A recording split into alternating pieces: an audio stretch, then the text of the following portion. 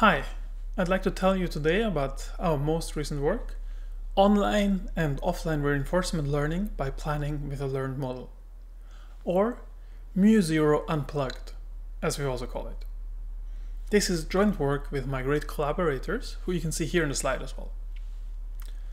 As you know, we've been working on extending and generalizing MuZero for a while to different environments, to different challenges and dimensions. Most recently, we extended to different action spaces. I call this learning and planning in complex action spaces. This is what we use as well in this paper for the continuous action space in MuJoCo. Today, however, we're going to focus on a different extension, data efficiency and offline RL. And for this, we use a Reanalyse algorithm. How can we use the same data, but use it to learn more and more as we progress through our training? Which means that given some trajectories, maybe we generated previously or have from some other source, we want to use our model-based improvement operator, for example our search, to compute new training targets. That's why we call it Reanalyse, because we compute new targets, and then use those targets to jointly update our model, our value, and our policy predictors. And given this newly updated network, we can then go back and again compute fresh improved targets using again the same trajectory data. Of course, this is not restricted to MuZero or MCTS-based improvement. This could be any model-based improvement operator. For simplicity, however, in this paper, we're going to focus on the MuZero case. It's also easy to integrate into existing actor-trainer learner-based frameworks. We simply introduce another buffer of episodes. We call it the Reanalyse buffer. Like the replay buffer, the Reanalyse buffer also receives episodes generated by the actors, but it stores them for a different purpose. The Reanalyse buffer stores the episodes, stores the data that should then be reanalyzed in the future to compute new training targets. And this new reanalyzed data is then sent to the learner. And for the learner, there is no difference between normal fresh environment interactions and old reanalyzed data, which makes it very easy to vary the proportion between the two of them. What we can do with Reanalyse actually varies quite a lot. The simplest use case is to use it for data efficiency, where we reanalyze the n most recent episodes that we have generated. This can allow us to improve several times on a single data point that we obtain from the environment, greatly improving our efficiency. On the other hand, if we prioritize the data according to some different metric, for example, if we take the best, the highest reward episodes, then we can use this Reanalyse to exploit some good reward episodes that we observed, which can be very useful in, for example, exploration games where good events only happen very rarely. On the other hand, we can also push Reanalyse to 100%, avoid all environment interactions. Then we have a fully offline RL algorithm. Finally, another way to use it is to use demonstrations that may come from a human expert, maybe from some other agent, and use those demonstrations to quickly start to reach a very high level of performance in a new task. And then, once our performance is good, we may be able to discard those demonstrations and continue to improve our performance as normally through RL. Here, we're going to focus on the data efficiency and the offline RL use cases. First, let's look at the data efficiency one. This comes up a lot. Even, simulated domains where our simulator may be very expensive, very slow, or in real-world domains and robotics tasks where every environment interaction can be very costly. If we go back to the diagram we had of this Reanalyse training, particularly we can focus on the actors.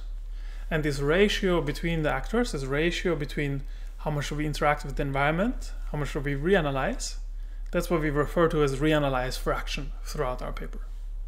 If we have a Reanalyse fraction of 0%, this means that we only have environment interaction. We are in the normal online RL use case. On the other hand, if the Reanalyse fraction reaches 100%, then we have no environment interaction at all. We have a fully offline RL use case. And because we can smoothly vary this Reanalyse fraction as we want to, we can learn efficiently at any kind of data budget. Here you can see in the game of Miss Pac-Man, how our performance varies as we change the amount of environment interactions by several orders of magnitude. It's interesting to see that this follows a similar log linear plot as observed by some large language models. This kind of Reanalyse also allows us to obtain very good performance in online RL tasks like Atari, where we push Reanalyse a lot. We also added some other improvements to the MuZero model, like switching to ResV2 using Adam optimizer with decoupled weight decay, which makes learning more stable, progress faster to obtain very good performance. Another thing, as we mentioned already, we can push Reanalyse to 100%. In this case, we reach the offline RL use case. This is actually very nice because the only thing we have to vary is this Reanalyse fraction. Otherwise, we're using exactly the same algorithm, and yet we can obtain very good performance in both online and offline RL setting, which is very nice. It's a good step towards finding more and more general algorithms that can perform without any tuning. In this case, we use the RL Unplugged benchmark to measure our performance. In this benchmark, we have Atari games, which are pixel-based with a discrete action space. We also have continuous control tasks from the MuZero control suite, which are state-based. And of course, we're going to use 100% Reanalyse here. And you can see that across a variety of tasks, we obtain very good performance, just robust across all these tasks. And also, switch to control suite tasks, we can see very good performance compared to baselines and across tasks. Now, let's take a look at where are those improvements actually coming from and what does contribute to MuZero's performance. And we're going to look at this at an ablation table in Atari Unplugged, where we can average performance across many different tasks to get robust estimates. And in particular, we can break down our performance on the one hand by varying how we select actions. How do we act at evaluation time?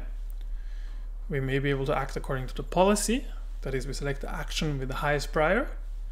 Or on the other hand, we could act according to the value. We could select the action with the highest value. Similarly, we can vary how we train our neural network. When we train supervised, we may train no model at all. We just train a feed-forward network with 0 unroll steps of the MuZero model. Or we may choose to unroll our dynamics network for 1 or more steps. And as you can see, actually, interestingly, using this dynamics network, unrolling the MuZero network as an auxiliary loss actually is very helpful, even if you do not use this model at all at acting time. You can see here we only select the action according to the immediate highest action value, where the model does not matter. This finding actually seems to hold across different losses in neural networks. It's also observed, for example, in the Muesli paper, where they also use the MuZero model as an auxiliary loss when training in Atari, and again found it to be very helpful. However, here we can go beyond auxiliary loss. We can actually use the MuZero model inside the search. At evaluation time, we can run MCTS and then select our actions according to the visit count, for example. And we observe the improvement we obtain from that. And even bigger improvement, however, we observe when we also use MCTS at training time. This is the Reanalyse algorithm, of course, where we train towards the statistics obtained from the search. And this is how we obtain overall our best results. Now, a quick note on off-policy learning. Of course, if we reanalyze a lot, then our trajectories, generated some time t, they may differ a lot from the MCTS statistics that we use for training as targets at time t. If they're the same, then we're in a normal on-policy case, where with the same network, we on the state, we run the search, we select the action, go to the next state, etc. In this on-policy case, we don't have any issues. However, if we are very off-policy, that is, we use some very old data, some data from different algorithm, then our current policy may differ a lot from the policy used to select the actions in the trajectory. And this can be an issue, for example, if we learn the value by n-step bootstrapping, because then the rewards that are along the bootstrap path were obtained under a different policy than our current policy. So this bootstrap value estimate is not for our own policy, it's for the policy that generated the trajectory, which may be suboptimal and is not really what we want if we want, optimize our own policy inside search. To avoid this issue, we can actually use zero-step bootstrapping. This sounds a bit strange at first because we're just training the value against itself.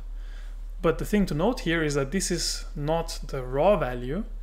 This is the search value, the aggregate of all evaluations inside of our search tree.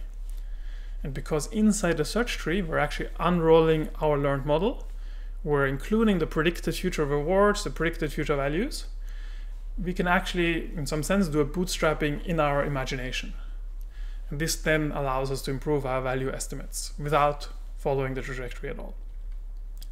For the policy, of course, we do something similar. The policy is already trained to imitate the MCTS statistics, the visit counts at the root of the search. And so if we use both of these together, then we obtain a pure model-based value and policy learning, which is completely independent of the trajectory, and so can be used even if the trajectory, even if we have very off policy, which can be very useful. The final piece of the puzzle is what to do in large action spaces. As I mentioned at the beginning, here we use sampled MuZero for those action spaces. In sampled MuZero, our policy will provide us a sample of actions to consider. The search will search over those samples and then provide improved probabilities for those samples. However, in the fully offline case, our sampled policy may never produce, it may never consider the actions that occurred along the trajectory. And because we're fully offline, there is no corrective feedback mechanism across, when we would eventually play our own imagined actions. This can make it difficult for the value to learn good values for those actions. One potential solution that has worked well for us is to include the actions from the trajectory as one of the samples to be considered by MCTS. This ensures that Reanalyse is able to consider those trajectory actions, but can still discard them, can still ignore them if the value estimate for some other actions is better. In some sense, this is similar to the role of Dirichlet exploration noise in normal discrete action spaces, where this exploration noise allows us to consider actions for which otherwise the prime might be very low or even zero. Finally, let's look at some limitations, some challenges for future work. Of course, we need a good value function to be able to plan, to be able to reanalyze, because this is what we rely on inside of our search tree to decide what actions to visit, what actions to expand. But of course, learning a value function is not always easy, it can be very hard. For example, if you look at StarCraft 2 Unplugged at the RL workshop in particular, it can be very difficult to learn a value function in partially observed games, so this can provide a good challenge for future work. Another important component is the model learning. The MuZero network must be powerful enough to learn a good model of the environment dynamics. And the capacity required to do this may depend on how complex those environment dynamics are. If our neural network is too small, if it's underpowered, then we may not be able to learn a good model. And then, of course, our search will not be able to provide an improvement. So it's important that we consider the complexity of our environment and use powerful enough neural networks. With this, I would like to thank you for your attention. Please stay tuned for our future extensions and generalizations.